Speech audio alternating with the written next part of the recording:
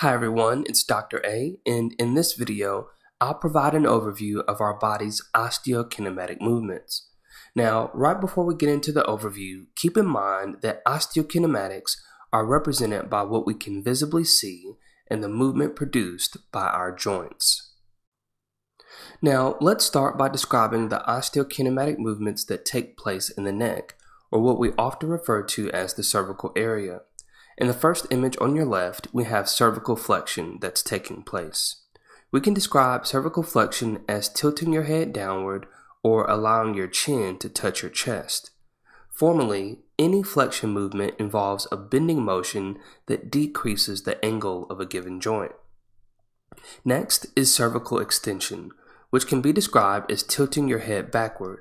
And again, formally, any joint that produces extension involves the movement of one bone structure away from the other, increasing the angle of the joint. In the third image, we have cervical lateral flexion, and it's this movement that represents a side bending motion of the neck. For any movement that we come across that's described as lateral flexion, it's an indication that it's movement away from the midline of the body. And lastly, what's shown here is cervical rotation. This can be easily defined as turning your neck to either the left or right of your body. In fact, we'll normally see a directional qualifier added to this term. For example, if you're asked to turn to your right, we'd say that that movement is classified as cervical rotation to the right. Let's now look at the osteokinematic movements of the wrist. In our first picture to the left, we have wrist flexion taking place. If you will, try this movement on your own. To do so, place your hand directly in front of you with your palm facing upwards. Next, bend at the wrist so that your fingers are pointing back towards you. This is wrist flexion. Keep in mind that flexion involves a bending movement and it decreases the angle of a joint. Directly next to this image is wrist extension. And if you will, try this movement on your own too. This time, place your hand out directly in front of you with your palm facing downward. Now lift up at the wrist so that your fingers are pointing towards the ceiling. Again, that's wrist extension. In the third image, we have a movement referred to as ulnar deviation. For this particular motion, place your palm out in front of you, palm facing upwards. Now bend your wrist to the side so that it's moved in the direction of your pinky finger. What this showcases is a movement of your wrist towards the side of your arm in which the ulna, a bone in your forearm, is located. On the last image here, the movement is referred to as radial deviation, and as you may have guessed, it's movement of your wrist to the side, but this time towards your thumb, which is also in the direction of the radius bone in your forearm. Let's now take a look at the osteokinematic movements of your shoulder. First up is shoulder flexion, and from a seated position, it involves moving the arm, which technically occurs because of the shoulder, from the side of the body forward to the point in which it's parallel to the head. Next is shoulder extension, and from a seated position, this involves moving one's arm, again because of the shoulder, from the side of the body towards the back of the body until the furthest point of extension, all while keeping the torso straight and with the head pointing forward. Thirdly is shoulder abduction. Now, at first glance, this movement may seem similar to shoulder flexion. However, there is a notable difference. While seated, shoulder abduction begins with the arm down towards the side and begins by gradually lifting the arm up and away from the body until it is parallel with the side of the head as shown. Fourthly is shoulder adduction. From a seated position, we can initiate shoulder adduction by beginning in a position of shoulder abduction. Adduction then involves gradually lowering the arm downward so that it's brought closer towards the body. Next up, we have shoulder external rotation, abbreviated here as ER. And the image directly to the right of it is shoulder internal rotation, abbreviated here as IR. To perform internal rotation, it's helpful to start in a position of external rotation, and then using your hand as a guide, turn your arm downward so that it ends up in an internally rotated position.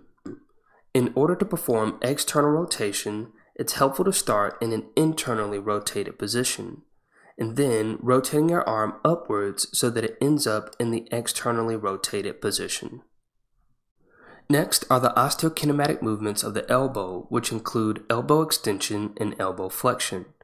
Perhaps the easiest way to describe this is by starting with elbow flexion.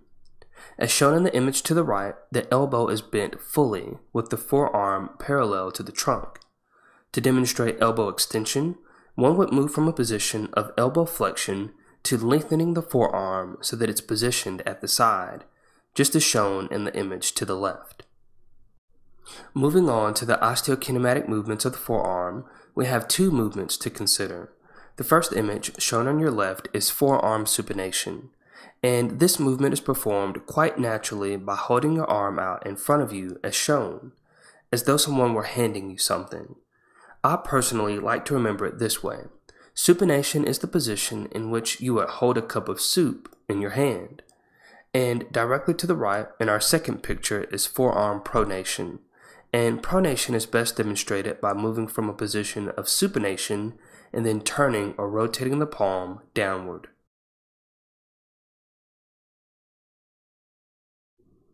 Next are osteokinematic movements of the trunk. On the far left, in our first picture, we have trunk rotation, which quite simply refers to twisting the trunk or torso to either the left or the right side, and the direction in which movement occurs is usually added on. For example, if you were to turn or rotate to your left side, we'd consider that to be rotation to the left. Next, and similar to what we've seen in the neck, is lateral flexion. The only difference here is that this side bending motion is occurring at the trunk. It too should have a qualifier attached to it, depending on which side the bending is occurring. In our third picture, we have trunk flexion, and this movement is also seen as the classic toe touch stretch. And last but not least is trunk extension, characterized by leaning backwards while maintaining an erect posture. Similar to the shoulder, the hip produces a large variety of movements. You'll also notice that the movements share the same description. First, we have hip flexion, which can be described here as movement of the hip upwards and toward the trunk. Comparatively, hip extension is movement of the hip away from the trunk in a posterior direction. Next is hip abduction, which is movement of the hip out and away from the midline of the body. The comparative movement here is hip adduction, and hip adduction involves movement of the hip from an abducted position so that it moves towards the midline of the body. Next is hip internal rotation, noted here as IR, and this one is unique. Let's take a look at this individual's right leg. Notice that the knee is turned inward. So what we need to note here is that the knee is in line with the hip. So as a result, we have internal rotation of the hip. In taking a look at the image to the right of it, notice the right knee again. You'll notice this time that the knee is rotating outwardly. So we describe this as hip external rotation. Next, we have the osteokinematic movements of the knee. First, we have knee flexion. From the standing position, notice that we have a bending motion occurring at the knee. Directly next to this, on the image to the right, is an example of knee extension. To describe this movement, we can simply say that the knee has moved from a flexed position to a fully lengthened position, hence the name knee extension. Last but certainly not least are the osteokinematic movements of the ankle. First, we have a movement referred to as dorsiflexion. We can describe this as a lifting or pointing of the toes towards the body. This is also the same movement we would perform pulling our foot off of the gas pedal while driving. Next is plantar flexion. This is a pointing of the toes or ball of the foot in a downward position. This movement would represent you or I pressing down on the gas pedal to accelerate in a vehicle.